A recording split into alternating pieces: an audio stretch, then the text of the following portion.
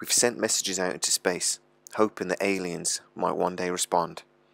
Is it possible that in this amazing year of 2020, where everything seems to have gone wrong, we may have actually finally received a radio message from another species? Has ET finally called back? The Breakthrough Listen project is a £70 million 10-year project. Its ambition is to detect the signs of alien technology, ideally to detect the signs of aliens' radio signals. In April and May of 2020, during a 30-minute observation, they may have detected such a signal coming from Proxima Centauri, a red dwarf star just 4.2 light years away from Earth, the closest star system to our own. Even after up to 8 months of research and 8 months looking at this signal, the scientists involved have still not discovered a man-made or a terrestrial reason for it.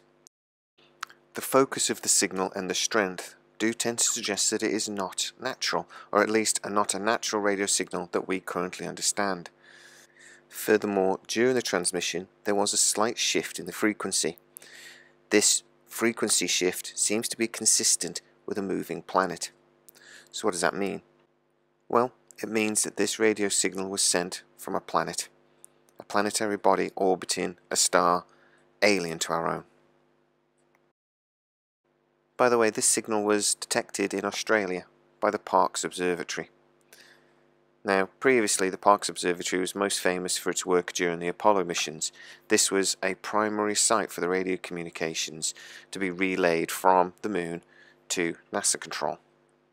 This observatory really had a pivotal role in one of mankind's biggest firsts. Now, it may have a pivotal role in one of mankind's biggest firsts all over again.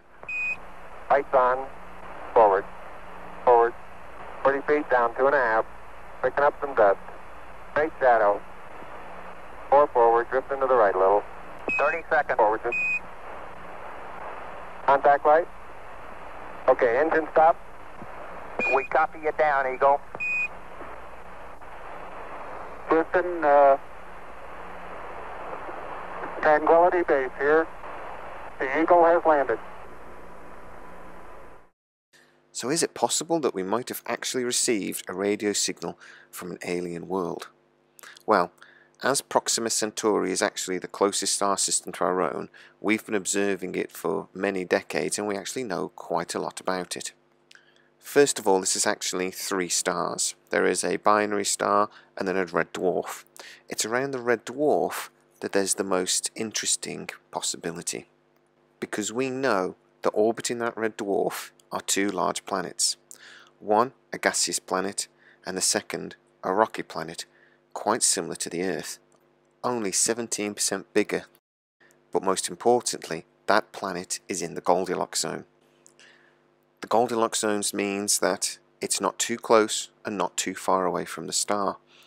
Water can flow and pool on the planet's surface. This basically means that life could, in theory at least, exist there. Now, we of course have to be very careful. Does everybody remember the WOW signal from 1977? That turned out to possibly be a comet, even though we still really don't know. Again, in 1997, Jill Tarter here, former SETI director, believes she might have discovered an alien radio signal, only to then find out she was actually detecting the SOHO spacecraft that was in orbiting our own sun. What do I think? Has this Australian observatory really detected a signal from aliens? Well, look, let's put it this way. If it's going to be an advanced alien species that could actually travel between the stars and visit us on Earth, then I very much doubt this is a signal from that type of species. I very much doubt a species capable of interstellar travel would still be using radio. But a species roughly at our level of capability, of our level of technology, sending radio signals out, then yes, of course, and we should be listening to them. And we are only going to hear radio signals from species that are, in theory, close to us. So is it possible? Yes, of course it's possible. Is it likely? probably not. That even though I believe life does fill the universe, it would be amazing to consider that our immediate next door neighbours also has intelligent life on it. Unless, of course, we find out that life is far more abundant than we realise. A recent study suggested that we might be the only intelligent life in the universe, and that is not possible for me. I imagine life is everywhere. Intelligent life might be far rarer, but life, I imagine, fills the universe.